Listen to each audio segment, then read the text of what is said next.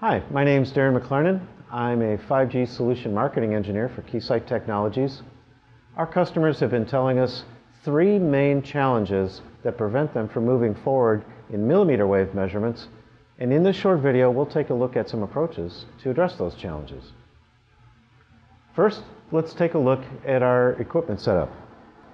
On the signal generation side, we have a wideband arbitrary waveform generator whose bandwidth is wide enough to not only make a 5 gigahertz wide signal, but put it at a 5 gigahertz IF and make the whole thing from baseband so that a 5 gigahertz IF comes into a harmonic mixer head.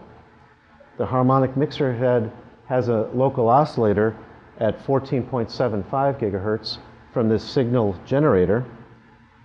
Times 6 gives you 88.5 gigahertz minus the 5 gigahertz of the IF, makes an 83.5 gigahertz signal that goes into the 110 gigahertz signal analyzer.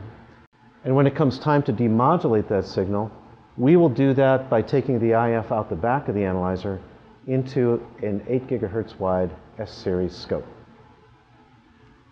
The first challenge that customers tell us about is sensitivity. They are trying to meet spectral emissions compliance masks. They're also trying to find spurs and problems at a very low level.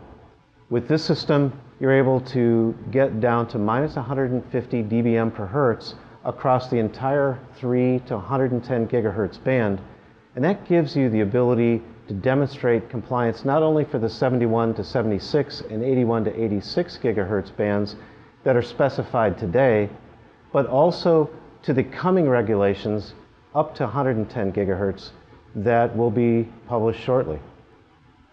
The second challenge is the ability to sweep across the entire range without spurs and with full sensitivity, which is hard to do with today's banded solutions. You're able to look at different artifacts with confidence and high sensitivity, and also have the flexibility as different spectrum allocations evolve around the world to take and adapt your measurements to wherever you need to go in one box. The new UXA signal analyzer is able to go from 3 hertz to 110 gigahertz, allowing you full flexibility. Let's look at our spectrum at 83 gigahertz. Here we have the main signal bandwidth, but we also see the LO feed-through terms of the times 5 and the times 6 LO terms. You can also continue looking for spurious emissions and oscillations and susceptibility throughout the band, which banded solutions might not let you do.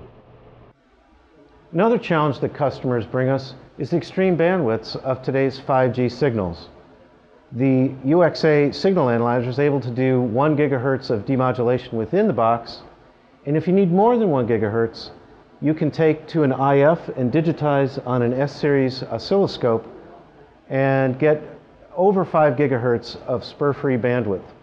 This allows you to demodulate high-order, fine-quality signals at an EVM that was never even possible at these bandwidths. What you're looking at is a wide bandwidth signal with EVM that is unprecedented for an 83 gigahertz type band. In this short video, you've seen how the UXA 110 gigahertz signal analyzer has the spur-free sensitivity with wide bandwidth demodulation across the entire band to allow you to overcome challenges throughout millimeter wave. For more information, come to our website or contact your local Keysight representative. Thank you.